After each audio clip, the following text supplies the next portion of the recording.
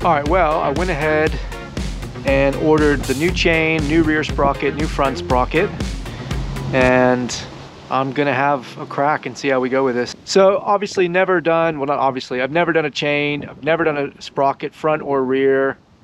I've got the book, and I watched a video, but it wasn't for a DR650, it was for another bike, a British guy, but it seemed really cool. He was very clear on how to break the chain, and then just kind of taking your time, putting the new chain on and putting it back together. But again, yeah, I don't know. I don't know how long the job is supposed to take. It'll take me, I guess, as long as it takes, but I'm gonna have a crack. I think it's gonna be a fun little experience. We'll see how it goes. I think probably the worst thing that can happen is maybe I stuff up putting the new chain on, so I'll try to take my time with that. Otherwise, yeah, we'll have a crack and see how I go. I'm not gonna do the tire yet. I decided, because I haven't really ridden, just because I've had a couple injuries, so I haven't really ridden for a couple weeks. So I still have some tread left on that tire. So I'll do the new sprockets and the chain, and then I've still got to burn through a couple tanks of petrol before I do the tire. But anyway, I'll get all this other stuff set up, and then I'll do the tire when I'm ready to do the tire. Anyway, we'll see. We'll see how we go. All right, let's do it.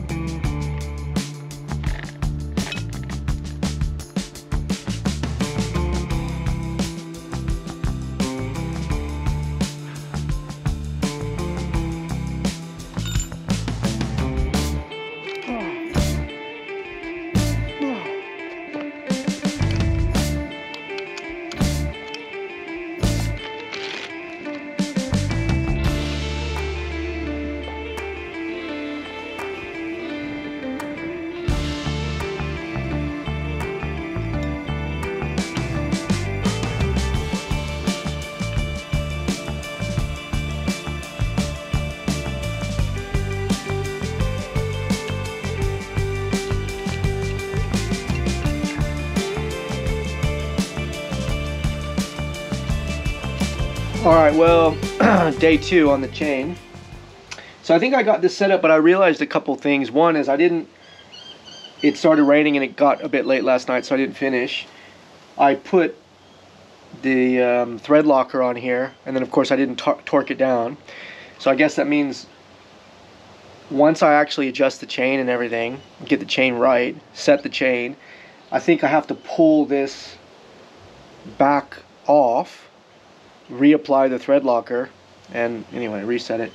And yeah, I was thinking about, again, whether or not I want to do the tire now, and I'm like, well, there's probably, I mean, there is the upside is if I do it in a couple weeks, I get to, again, practice taking the wheel off and adjusting the chain and all that, which I think is fine. It's good for experience. But yeah, the thing I'm really stressed about is this chain. So I'm just really taking my time trying to get the chain. Oh, and the other thing is the chain guard. This chain roller, I had the chain roller set wrong, and I didn't have enough space in here. So I originally had the chain roller set on the outside, and then I moved it to the inside and then put the spacer in between here. And it looks like it's set better now, so I'm hoping that that's okay. But yeah, I don't know. I think especially with the chain, I'm like, I don't want to obviously screw the chain and then have to go spend another $200 on a chain, or 170 bucks or whatever it was. So I'm worried about how much like slack and stuff I put in there when I take the link out. Anyway, whatever. Day 2, here we go. That's it. I'm gonna take it for a quick ride and see if I got it, but new sprocket. So that's a 43 tooth sprocket. New chain. It's a I don't know, whatever chain I showed in the beginning. The new front sprocket, that's a 15 tooth front sprocket. So here's the old ones here. Old chain. And then that chain actually came with like 120 links. I think the old chain was like 112. And I cut off 1, 2, 3, 4, 5 links. Anyway, so I'm just gonna take it for a quick ride and just see if it works. Oh, here's the old chain guide. So not bad for my very first time. I think, well, I haven't started it yet. So I don't know, we'll find out in a second. I think the coolest thing about this experience is the confidence builder. You know, like when you start doing more stuff, and obviously anybody that works on bikes knows that this is probably not hard, right? I don't know. Maybe it's a 30-minute job for an experienced person. So it took me about 2 hours today and probably 2.5 or 3 hours yesterday. And again, it's like, look at something, you know, look at the parts, look at the book, check a YouTube video, look at the parts again. Just, you know, the whole thing, just kind of back and forth, especially with the chain.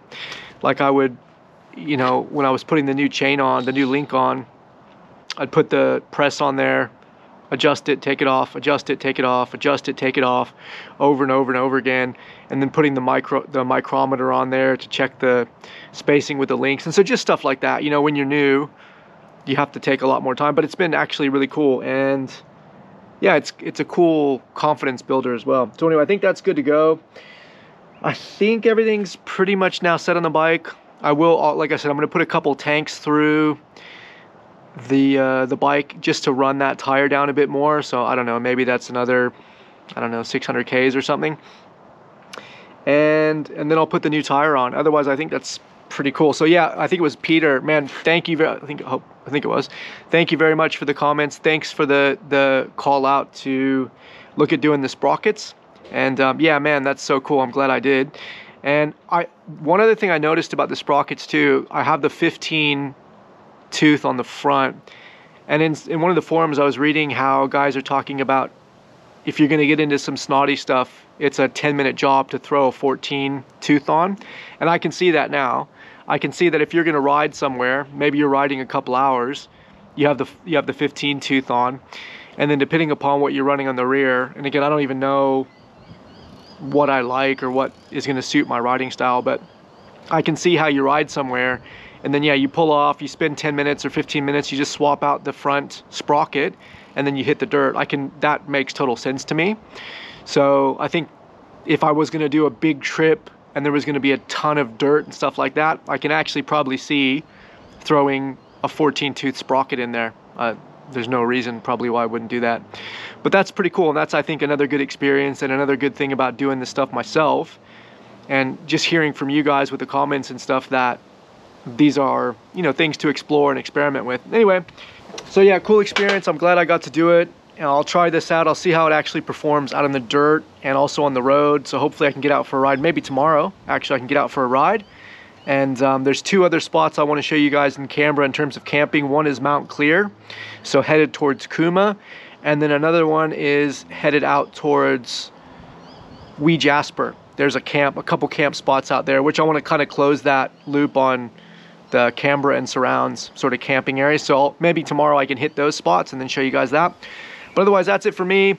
Hopefully in the next couple weeks, there's a decent sized trip coming up. Otherwise, thanks again, guys, for sharing the comments and the feedback. Otherwise, I definitely would not have thought to do the chain and the sprockets and everything. So yeah, awesome. Cool. So yeah, until next time, guys, get hard, stay hard, and we'll see you guys out on the trails. All right, take it easy.